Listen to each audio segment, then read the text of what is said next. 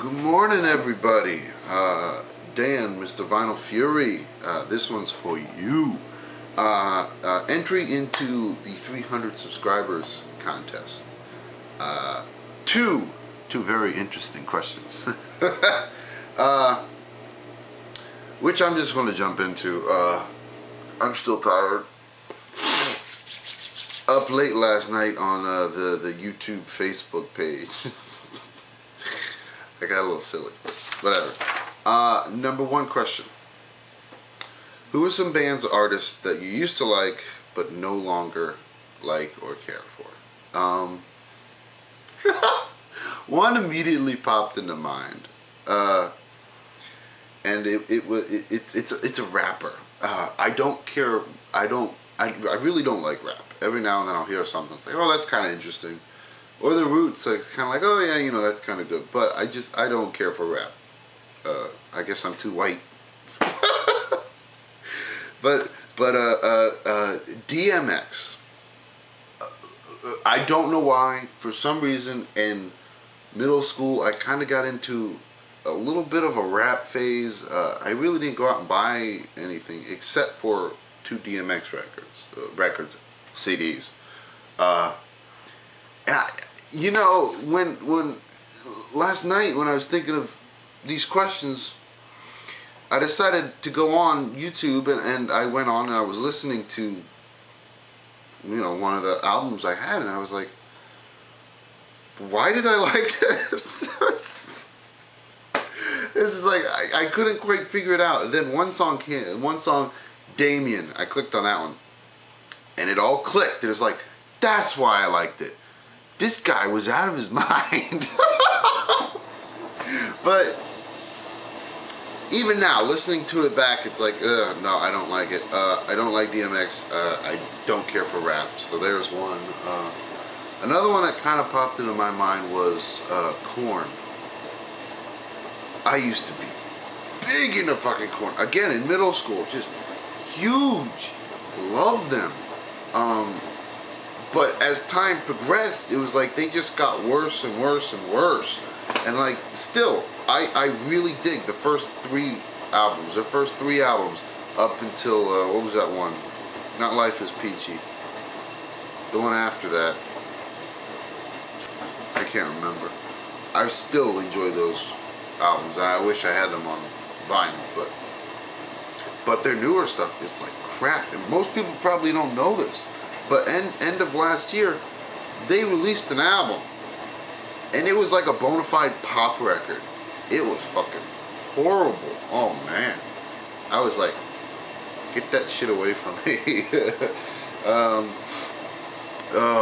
don't know if I could think of Slipknot, kind of along the same lines. When I was younger, I used to love the hardest things I could find. You know, Cradle of Filth, Soulfly, Slipknot, all those things. It's like I listen to them now. It's like, it's okay. But I used to really love them when I was a kid. I used to really love them. Moving on to the second question, which is basically the total opposite. Who are some bands or artists that you used to not care for or dislike, but that you now enjoy? And for this one, I'm going to group jazz as a genre together. When I was younger, I did not care for jazz at all, and now it's like that's all I want. When I was a kid, when I was really first starting to appreciate music, which was the beginning of middle school, I didn't like instrumentals. I mean, at all. It's weird. I liked songs that had a hook to them, that had lyrics. I loved lyrics, and now I don't really care for lyrics at all. And when I find a record that I'm actually enjoying the lyrics, where the lyrics captivate me, it's a weird experience because I don't really care for lyrics anymore. So I know this one's very vague, but jazz in general as a whole. When I was younger, I didn't care for it. I thought, you know, all jazz was just elevator music. It was not good. It was not good at all. But But slowly over time, I started to gain an understanding and an appreciation for jazz music. And I'm sure I've said this before, but all of that came from Frank Zappa. My father was a big Frank Zappa fan. When I was younger, I used to listen to Frank Zappa records. And I slowly got to get an appreciation for the instrumental songs and the instrumental parts of Zappa's songs. And then as time progressed, I realized, well, hold on. He's all influenced by jazz. So then I started to open up a little bit more, and then that's when I started discovering the more wild side of jazz. You know, like Eric Dolphy, or who's my favorite saxophone and bass clarinet player, or Sun Ra, who's just way out there. Really love Sun Ra. So I mean, you know, Frank Zappa is like, he was my gateway drug into jazz. So you know, but yes, when I was a child, I hated jazz. Couldn't stand it. Didn't understand why people wrote it. Didn't understand why people listened to it. Now that's all I want.